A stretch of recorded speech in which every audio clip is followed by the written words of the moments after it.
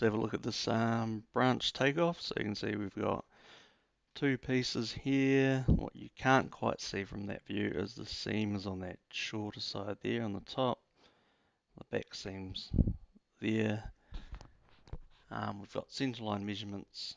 So we're going to work off a centerline for this one. Let's go to Inventor, do a new sheet metal.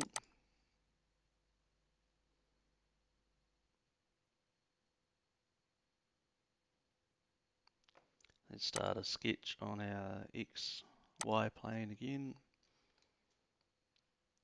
And we're going to do a line. So I'm going to do construction lines for this, for these center lines here. Go straight up at 300. And I'll press escape. So it says it's fully constrained, that's good. And then I'm going to draw a line off here. I'm just going to plot it there for now. We know the angle is 45, so let's throw that dimension in there.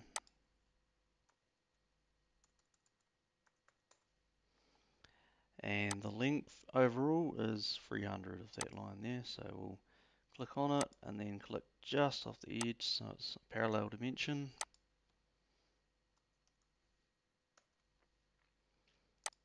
And we're still saying we need one dimension, which will be the height from the bottom here, so that's going to be 50 from that point to that point. A height of 50. So let's finish that sketch there. What I'm going to do for this one is I'm going to put some planes around these end points here. The first thing I might do is just make sure I have a point on them.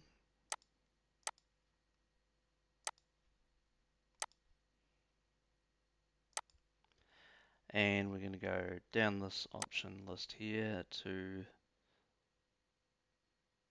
normal to axis through point. So let's click this as the axis and that as the point. That's going to make it 90 degrees to our line there, or normal to, as they say here. Let's do the same thing again. Normal to axis through point, there to there, and do the same thing again here. So now we've got our sort of like a skeleton of what we're doing. We can have a look at the drawing. We've got a 200 inside diameter for the main trunk. So let's draw that up. So let's go start sketch up here. It should pick up on this point automatically. It does. Let's do a circle at 200. Finish that sketch. Now let's roll around to the underside of that plane. Start a sketch on this one. And we'll do the same thing. Circle, 200. Let's roll this around. And the branch itself is 100 diameter outside. So we've got an inside and an outside on this one. So let's draw a circle at 100 diameter on this plane. Should pick up on that point again. 100. And we're still blue, so it may not have quite picked up on that. So let's drag it out of the way and we'll go project geometry, make sure that point is projected. Then we'll go coincident constraint here. Point to point. Now we're constrained. It knows where everything is. And I'm just going to set up my home view on this one because I want to be able to see it. It's hard to navigate around it a little bit, so set current view as home, fit to view. So now I can turn these work planes off here, these work points. If I hold control and click on all these ones that are visible, I can quickly grab a bunch and turn the visibility off there. Now we need to set our thickness of the metal, so let's go back to the drawing. 0.75 millimeter stainless. Let's turn this sheet metal defaults on, untick the thickness from rule, go 0.75 millimeters, apply, and we're going to go up to here and turn it to stainless steel, and that one will do there. So for the first thing, let's go to a lofted flange, and this is going to be rolled, so we'll go diform here. I'll click on this and this. Should give us our main cylinder, and let's make sure that's going outside because this one's is 200 on the inside, so we want to make sure it's going outside of this the drawing. That's that one there. So there's our main cylinder. Next thing I'm going to do is I'm going to go over here to 3D model, and I'm going to extrude this circle. It's already picked up on it, and we're going to go to this. The important selection here is this, is you've got to have on new solid. So that's going to create a new part. So we have main cylinder, this cylinder. So we can go OK there. Now we've got two solids in our part. We've got this part and this part here. Now what I'm going to do is I'm going to extrude a hole through this part and through the branch as well, through the actual trunk. So we'll do that by starting a sketch on here. I'm going to make sure I project the geometry of the outside of that circle, zoom in a bit. We can offset that circle 0.75 for the thickness. So we have the same thickness on all the parts. That's really important for this being able to fold flat. And now what we can do, we've got that inside of the branch there drawn. We can go to extrude, grab the inside of the circle. We might need to zoom in to make sure you're not getting the outside as well. The inside there, and we can go to click on the inside of this part and make sure we're in cutting. And cutting, it says here solid, one solid. We want to click on that and make sure we're cutting both solids. So we've got a hole that goes right through both parts there. Now let's go OK. Now what I'm going to do is I'm going to turn this sketch off because it's slightly ruining my visibility here. So I'm going to come turn the visibility off on that one. And I'm going to come up to my origin and drop these down. I'm going to turn on the plane that splits these down the middle. And I'm just going to create a couple points here for ripping the parts so we can make the flat pattern. So you can see the hole's gone right through there. So let's get onto back to sheet metal tab. We could use this point here, but we might as well go into sheet metal because we're there anyway. Point, and let's make sure we pick the plane and the edge there. And we'll do the same here. So we'll do the plane and the edge. So we've got 2 points. We can press escape to make sure we're out of it. Right click over here to turn the plane visibility off. And I'm just going to do a rip down both parts. So rip face is this face, the point is this point. It's automatically going to know it's going straight down. And I'm just doing 0.1 because I'm not concerned about having a big gap there. And then I'm going to do the same thing again with the branch. So let's go rip, select the face, select the point, 0.1, apply. Close out of that. Now I'm just going to turn these work points off because I don't need them on anymore. Turn the visibility off there and there. Collapse all of these bits. Put it back to my home view there. Now I'm going to save this as a part by itself. So let's find the folder that it goes in. Might need to right click and create one. So let's go branch, take off.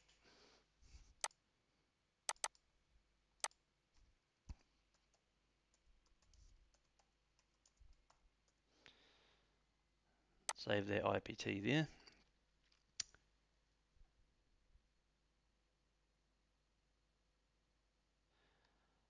Right, so now that's saved, we can come over here to manage and we can go make components.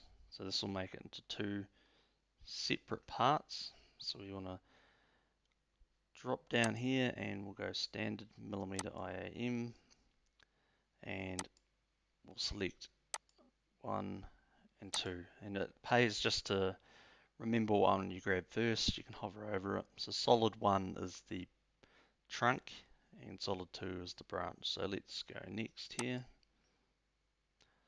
I'm going to rename solid 1 as trunk, solid 2 as branch, template. I'm going to double click this and put it on sheet metal. And I should be able to do the same with this one. For whatever reason, these don't always pop up straight away, so you've got to click on this top part. File location, let's just make sure it's going to the right thing. So there's my folder. Okay, so that's good. And let's just make sure that's going to the same one as well. And let's hit apply. So this should turn it into two individual parts. You can close out of that. I'm going to minimize all this stuff over the left here, and I'm just going to Control S, just save that IPT file. Close out of that. Now I'm in that IAM file, because that's what we just did. We made those two parts into an assembly through that Manage Make Components tab. So now I'm just going to change the view to shaded with edges just to make it a bit easier to see what's going on here. And I can double click on either one, double click on the trunk, create a flat pattern. And there we have our flat pattern for our trunk. So the thicker it is, the more you'll notice this, but you can see that it's got a slight angle because it's cut through that thickness on that angle as well. So there is a slight difference if you turn it round to the back face or the front face. It's probably pretty negligible. So let's left click on this one, then right click, export face as a DWG in the correct folder, trunk, flat,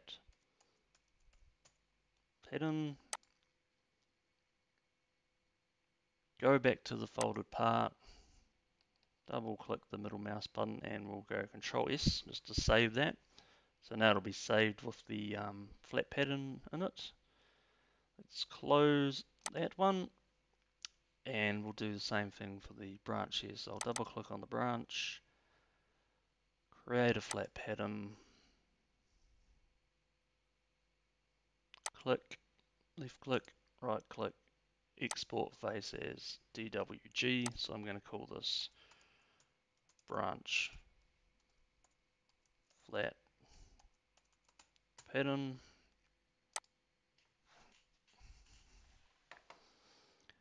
Go to the folded part, double click the middle mouse button so it brings it into view. Once again, Control S, close out of that. I'm going to hit close out of this one. Yes, I do want to save changes to the IAM file. So now that's all drawn up. So let's look in our folder.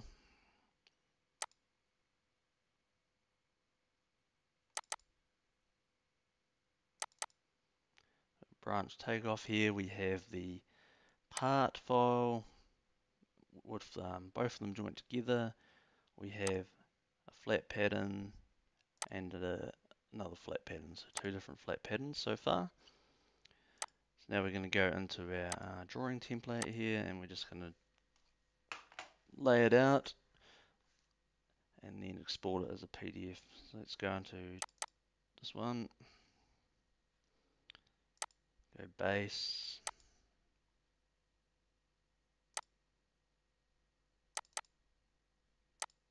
find the branch takeoff, and I'll put it in this view. I think that's the best, most detailed view we have. And the options aren't very good for dragging, so I might type in 1 to 3. See what that looks like. That looks pretty good. Hidden line removed, shaded, tangent, edges. Okay. So there's our view for the corner. Now let's go into base and bring in our third angle projection view. So I'll go my branch takeoff. Again, see what view it starts with. So yep, that's good. And I might do these views in, no, I'll stick with 1 to 3. That's good enough. Make sure the solid is off. We want this to be black and white. Let's go OK. Drag that into the position we want. Right click on it. Go projected view, and we'll do the top one. Right click, create. Now we can add the dimensions, but we do need center lines for this one. So let's go over to annotate here, and we'll do this. Create center line by parallel, center line bisector. We'll click that one and that one, and that one and that one. Press escape. Now you can drag this one down the full length, and you can drag this one over to here. And we can do a dimension from that point to that point. And you see how it's picked up on the very end of the line. So let's go OK for now. And I'm just going to drag that line in. You can see it's changing. So what we'll do is we'll put it so it lines up the bottom really good. And we'll double click this. And we'll just say hide the value, and we'll just put 50. I'm going to go 0.0 for this one because we want a bit more accurate. So that's not perfectly where it should be. The other way to do that would be to draw a sketch on the top, and then you get it absolutely perfect, but it's not really necessary for this one. And let's do overall height dimension. Okay, a dimension of this line, so we can have the same issue here. If we hover it over the side of the line here, we're going to get a little bit out, so that line wasn't quite meeting up. So let's override it, and we'll just put in 300.0. And we've got angle dimension, so let's get back into dimension, click here and here. And there we go. Usually with degrees, I don't go to a decimal place. I would just go to a round number. So I'm going to do that there. Then I'm going to give this a dimension here as well. 100. And that one there is the outside. So I'm just going to type that on there. Outside. And I might line this up a little bit better with that one, just for aesthetics. Then I'm going to just drag this up slightly. It's not quite where I wanted it. And we need a center point. So let's grab this option here and the circle. Press escape, and let's drag that center line all the way out there like that.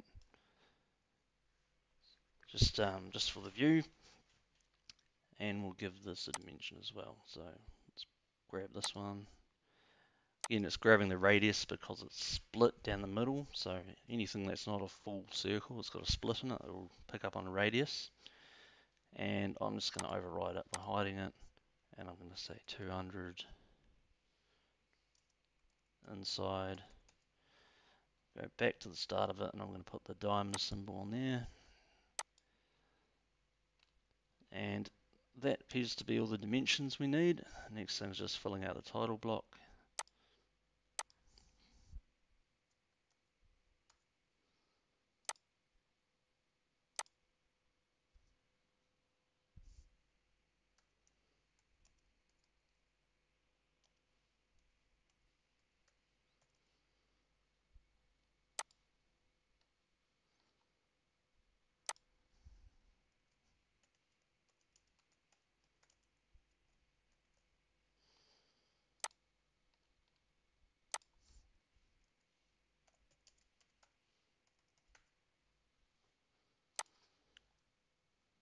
Okay, let's make sure we save it.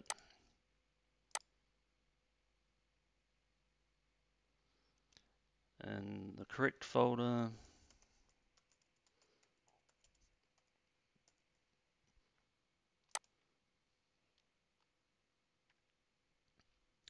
So there's our IDW, and let's do export to PDF as well. Check the names there. Alright, so let's look in the folder. So what I need from you guys is I need a flat pattern of your branch, a flat pattern of your trunk, an IPT file of the whole thing, the branch and trunk together, and the IDW and the PDF. So most of them. I don't need necessarily these individual parts here, but if you send them through, that's fine anyway.